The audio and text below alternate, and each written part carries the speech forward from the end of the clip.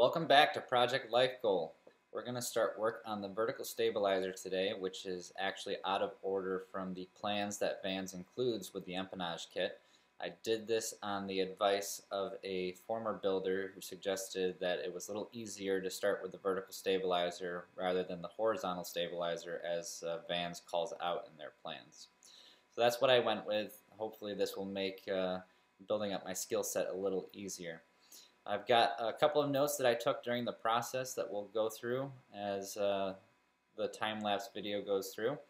The first thing I want to call out, though, is definitely, if you're going to do this process, order the USB plans. I printed out the plan directions in addition to some of the drawings, which greatly helped, because then I could have a copy that I didn't mind if it got damaged nearby. So with that, let's go to the time-lapse.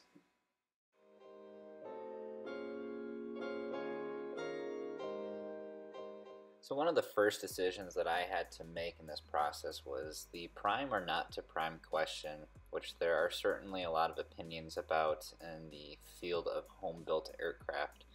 I chose to go with the priming approach, so I went ahead and removed all bluing from all of my pieces. Some of the pieces that come in the kit already are exposed aluminum. They don't have bluing on them at all, so that's why you don't see me removing it from every piece. The first process that they have you do is to Cleco the spar doubler to the rear spar, and then also attach the rudder hinge brackets. So that's what we're doing here. I haven't had a huge opportunity to study the plans in full depth, so you see me referencing them a lot there. Those are those extra printouts that I made. The next step is fluting and seaming all these ribs to straighten them out.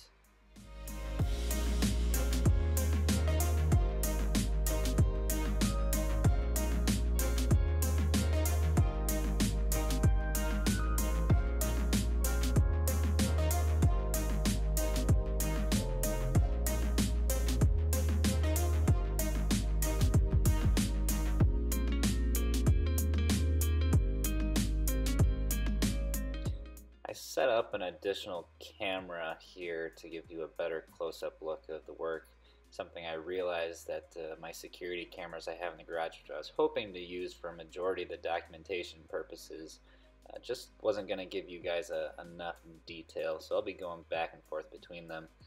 It's just a small little point-and-shoot camera, which I'm realizing doesn't have the greatest video quality, so I've already got a better camera on order for you guys, so you don't have to see that fluttering as it adjusts to the light levels in the room.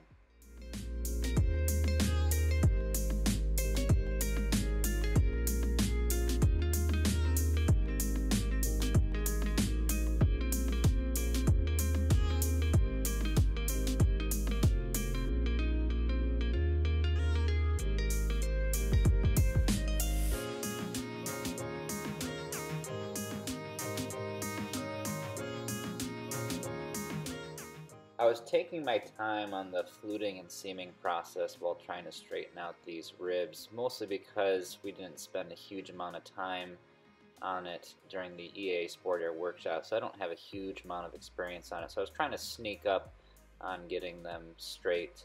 So what I found is that I'd have to go back and flute and seam a couple times, because obviously the seaming process undoes some of the fluting.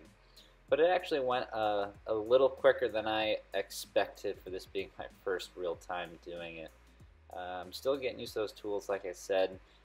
The vice grips, while they're very nice because they're very repeatable, I did actually have to tape the adjustment screw on the back of it, because I found as I was working with it I kept turning it slightly. So that helped me out a little bit. But I need to find a better way to release it, because I've already started to develop a little bit of a callus, if you will, from releasing it with my pinky.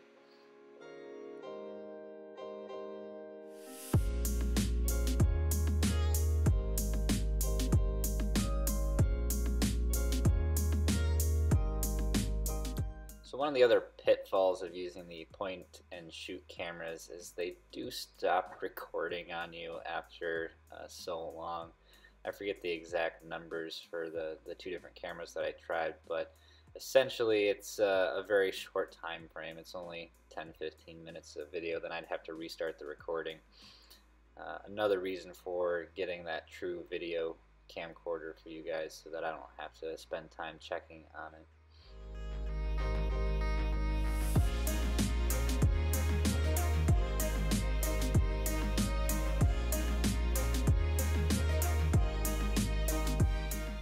Here I'm adjusting the front faces of those ribs as they attach to the front spar so they seat flush.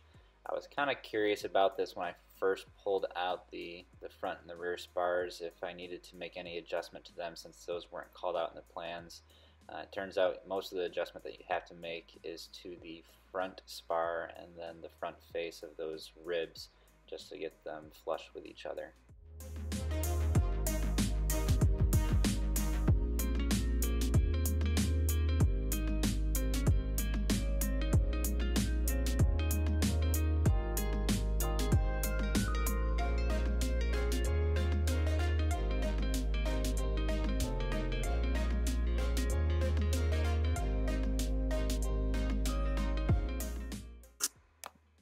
I was initially using that wood block for drilling all the holes so I wouldn't push through and hit my finger. Really was only required for the bottom hinge brackets. The punching that Vans uses is so close to your final drill size that you can just very easily drill right through the rest without having that backing block. You saw me messing with those Cleco pliers. They were getting a little stiff on me and hanging up. Later that night I was able to take a chisel to the rivet that holds them together and loosen those up a little bit.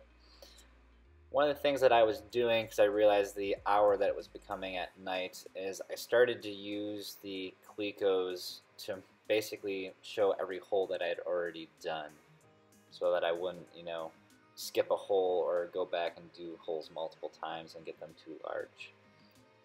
As always, wife came out and checked on me, and when you look at this video, it doesn't look like I'm paying much attention to her, but I assure you we were carrying on a full conversation. It was great to have her out there with me for a bit. So we're wrapping up 2.5 hours of total build time, which brings our project total to 8.5 hours, which includes cleaning and inventory items, and then 11.5 hours if you include video editing. Trying to keep really good tabs on the actual time investments and keep good detail of how all the time was spent. A couple of final notes. When you're doing the rear spar and doubler and looking at the holes and reading the instructions, make sure you read drawing 27. It really helps you understand why they're asking you to not do some of the holes that you're going to see on the prints, particularly drawing 6. They've got some great notes on drawing 6, which definitely helps. Then also be careful when you're doing your drilling of the rib to spar attach holes to number 30. Don't do the number 40 holes that will actually receive the skins on the rib / spars, particularly part number 704, which is the root rib, 707, which is called just a rib, where they connect to the front spar. With that, thanks guys for watching. Like this video and subscribe to follow along. Leave comments below to give me your advice or any questions that you have. Thank you.